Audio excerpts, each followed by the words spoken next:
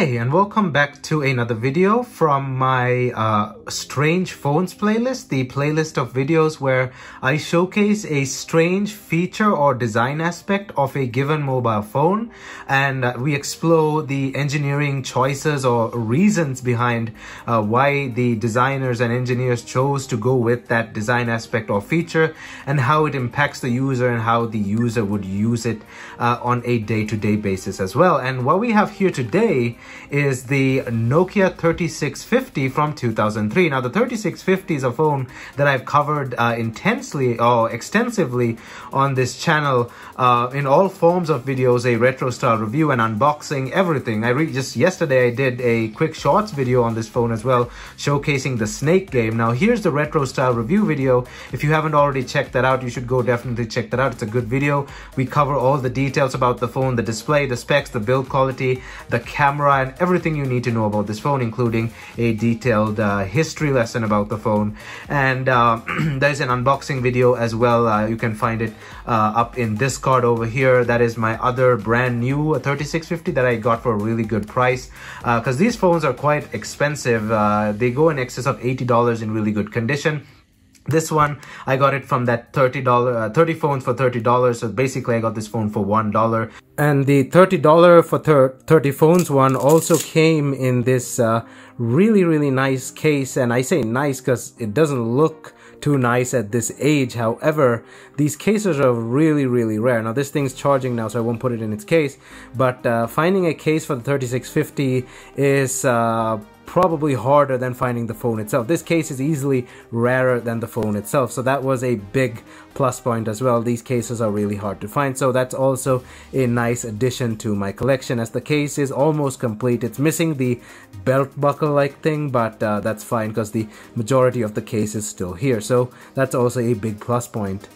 And I have another identical AT&T unit that I've covered before. That one was also like $24, and the one in the box, brand new, is a blue singular wireless one, which looks really nice, by the way, and that thing is brand new still. You can go check out those videos. They'll be also linked down in the description below. However, in this video, we'll be looking at the, of course, obvious strange feature of this phone, which is its keypad, this rotary style keypad, and why the engineers chose to go with this decision, and how it was used by those who chose to purchase this phone back when it was released in 2003. And we'll also go over a bit of history before that.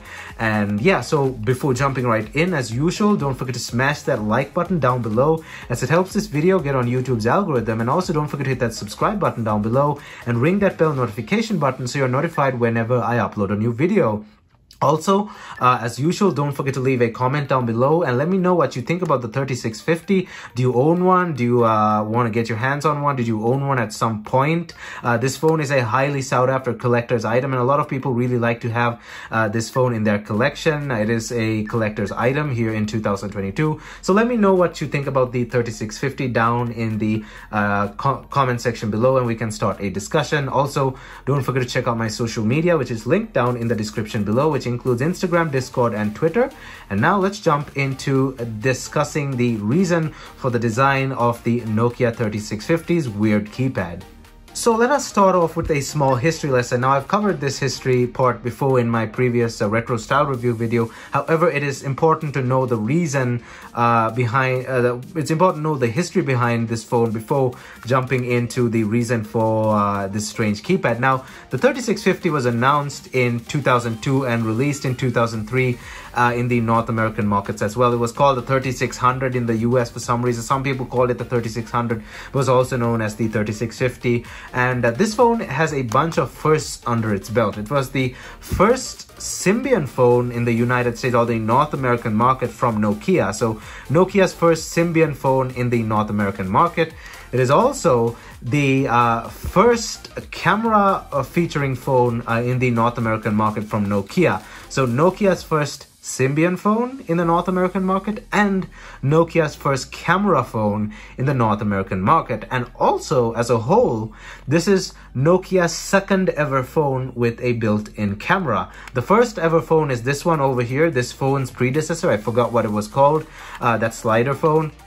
But yeah, that phone was this phone's predecessor, and this is its successor. This phone is the very second phone that Nokia released with a camera. So that's also nice to see, and they promoted this phone's camera quite highly, and they gave a Kodak code with this thing in the box for you to use some Kodak Studio with it. The camera was promoted quite a lot, and it actually has a really nice camera. If you watch the retro style review video for a 2003 camera, the camera on this phone is actually really good. You should put it into of course, put yourselves into the shoes of a user in 2003 and then judge the images, because judging it from a 2022 perspective is wrong. So looking from the perspective of user in 2003, definitely it is a very nice camera. And also, apart from those firsts and the weird design and amazing camera, this phone is packing in terms of features, and its battery life is also really good, as expected from an early 2000s Nokia. It's also built like a tank, just like any early 2000s Nokia and any older Nokia in general. It also has a lot of features such as an IR blaster over there, express on covers where you can swap the covers. There are so many third-party covers to choose from, like Coca-Cola, NFL. Those things were given out at events. All mine have their original covers. As you can see here, this is the original AT&T cover. My other AT&T one also has that cover, and so does the brand new one, but you could get express on covers for this thing, and it's packed with all sorts of software features as well. So apart from the camera and the weird design, this thing is also packing in terms of features. So yeah, that was the history of this phone. A lot of firsts under its belt. And when this thing was released in the North American market, rightfully so, people were weirded out by this thing because they're so used to the old standard square type keypad, as you can see here, the triple click square type keypad. And people have a lot of muscle memory built into this thing as well. After using the standard keypad for a very long time, people know this is 1, this is 2, okay, so that's ABC, and then 8 is TUV. I remember even my mom with her Nokia 3300 back in the day, she just basically looked away and typed because she had muscle memory built in, because the keypad was laid out the same, so you know that 3 is DEF, 5 is JKL, etc, etc. So when this strange rotary keypad came out of the blue, people were not that convinced eventually, because this does not work well with your muscle memory, and turning your finger like that around to type is just strange, and not everyone got used to it real fast. So why did they go with this strange design? Let me stop talking and just do it with actions.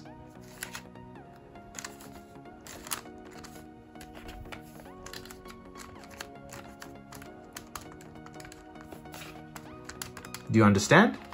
Let me do it again. I hope you get it by now. It's pretty obvious. It's kind of straightforward there.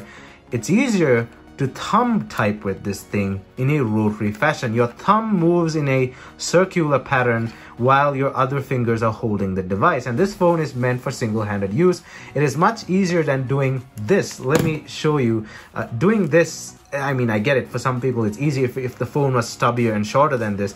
But on a big phone like this, this phone is quite top heavy, a bit towards the top heavy side as well. When you do that on a phone like that, it kind of feels like it's going to tip over forward like that, as you can see. However, with this rotary style, it's actually quite comfortable, and I've used this phone previously, and it actually feels quite nice. Now, I don't have muscle memory built into the old style keypad, so it may be not a big issue for me, but people did have an issue back in the day with this strange keypad. Not everyone bought this phone. People like to stick with the older style. However, I understand where the designers came with that, because it is so easy to access all the buttons here with your fingers like that, and it's easier to type. And for some people who got used to it, this was easily a superior way to type. Now, Nokia with the 3660, as I remember, the successor to this phone, I'll put it up here if it's not the 3660, but I think it's the 3660. The 3660 was the successor to this phone, and it had an identical body design. However, they went back to the old style keypad. It was still sort of circular. Here's a picture of the thing. However, it was still closer to the older style than this, of course. And I think, like, if they continued like this design for the 36 series and they made more phones with this rotary style keypad, more people would have gotten used to it, and we would have seen more phones like this well into 2010 maybe, eventually, when keyboards on phones started dying off, physical keyboards like this, in favor of QWERTY and virtual QWERTY.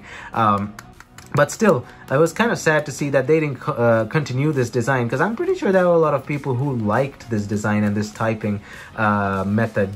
So it's kind of sad to see they scrapped it after just one phone. But those who used it, I'm pretty sure they enjoyed it at the time, because I did. It just feels really funky, but it also feels really quick when you're in a hurry and you need to type something out. This motion is really, really helpful. So that is where the engineers got the idea for this strange design. It was sort of an experiment. Nokia was experimenting with a lot of phones at the time, so they had the money to experiment as well with the N-Gage, the 3300, and many phones like that with just strange, weird designs and features. Hybrids like the N93 that flipped and sort of twisted and swiveled in one place, and then we had the 5700 Express Music, which was an almost 360 degrees swivel phone.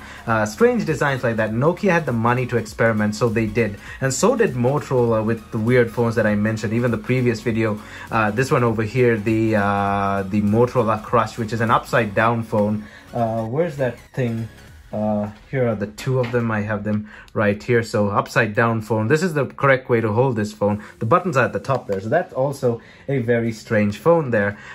So yeah, Nokia and Motorola had the money to experiment, and this phone is easily one of their better experiments. I really like this phone. It's easily one of my favorite Nokia phones of all time. And another reason as to why this phone is a collector's item and not so common is because the strange design meant that it didn't sell too well.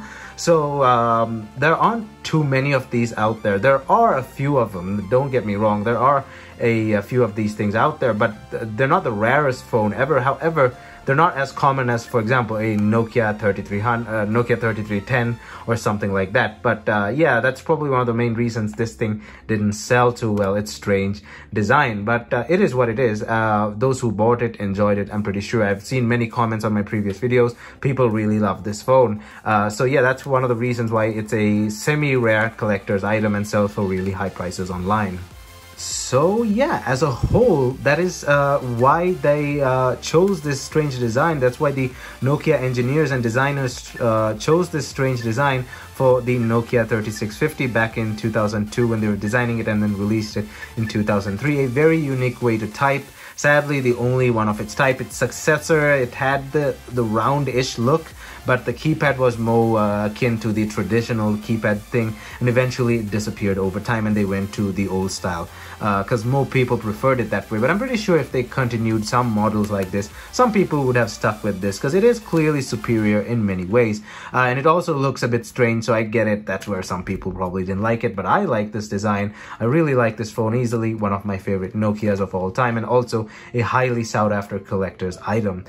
So yeah, as usual, I hope you enjoyed this video, and if you did, please don't forget to leave a big thumbs up on the like button down below, and also hit that subscribe button if you really like what you saw, and ring that bell notification button to get notified whenever I upload a new video. I'm on Instagram, Discord, and Twitter.